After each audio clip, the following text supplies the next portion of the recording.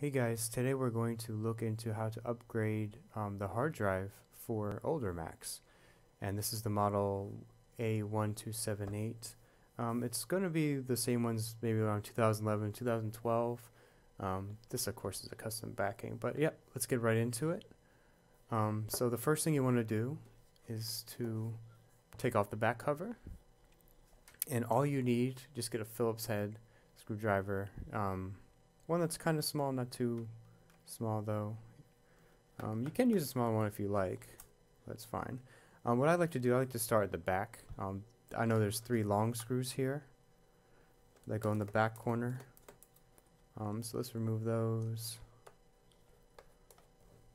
This one isn't too bad compared to the other ones. Some of them have it where it's like M.2. Those are the drives that kind of just attach to the motherboard themselves. This is just a basic one, like any normal hard drive you can find for a laptop.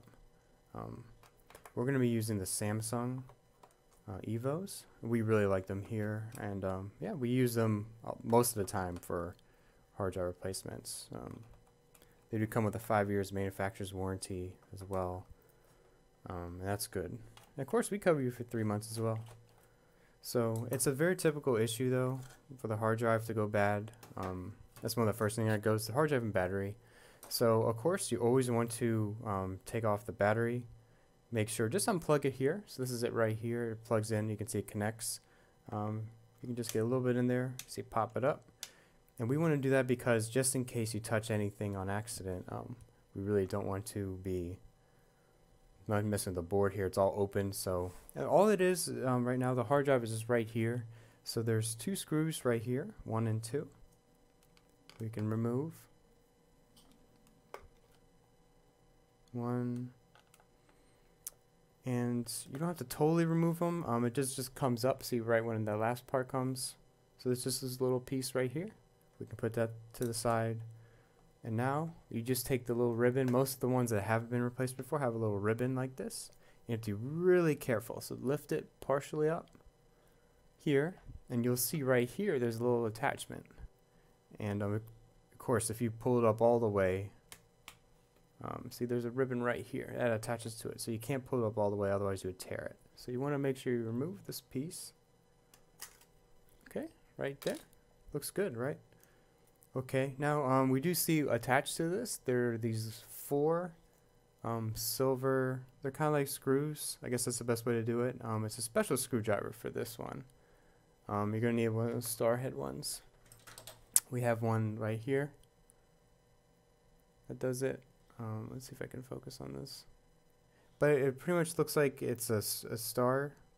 It's a 6 little rivets there. And you want to make sure you remove. Now what these little screws here do, they hold in the little hard drive right here. It goes right on top. You can see, let's see, you can see right there, there's those little orange pegs right there. It helps hold the hard drive in a little bit better. You can realistically, you can only use 2. You don't really need more than 2, but it's always recommended to put more just because the hard drive is a very, very important part. So yep, so let's do this. Finish removing this. Okay. And once you're done, so you don't need this anymore, this hard drive, we can put that to the side.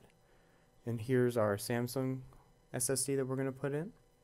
And we're just going to do the same thing we just did. So now we're just putting everything back to the way it was. Okay, we're going to screw them in, and they all have the same holes. Every hard drive is pretty much the same. There's 2 sizes. There's a desktop size and a laptop size. So they're called. This is called a 2.5-inch hard drive, specifically.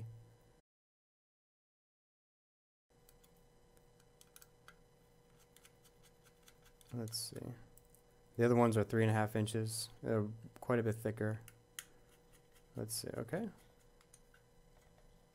Alright, so once you get that in, what you want to do here, I like to connect it first. Really put it really close to it. Make sure it matches up. Of course, there's only one way to put it anyway. So once you get them lined up, you can push it in.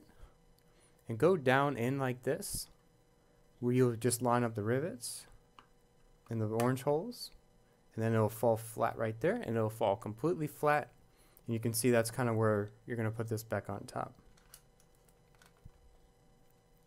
So now we can screw this in. Okay, so that's it right there. Now what we can do, we can plug it back in the power cable right here. Okay, that's just for the battery, and pretty much that's it. And we will just put it back together now.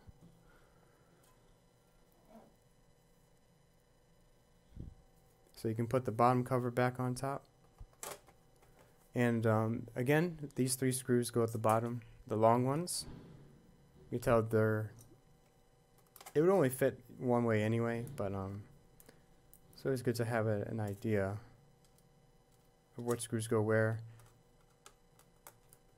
The rest are the same size after this, so you can pretty much do whatever you're. I do know with the other MacBooks, it is a little bit different. Some of the screw sizes are different for each one. The back and the front, you could tell they'll jet out a little bit if you put them in the wrong way. It's always recommended to put in the way that you got them out. Of course, I didn't do that here, but I know these are all the same, so I'm not too worried about it.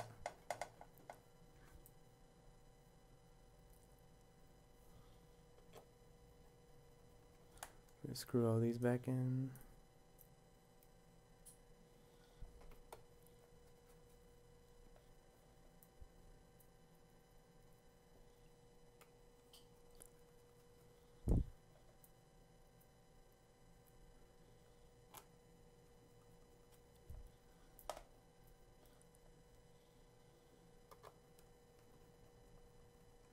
Okay, now you're all good to go.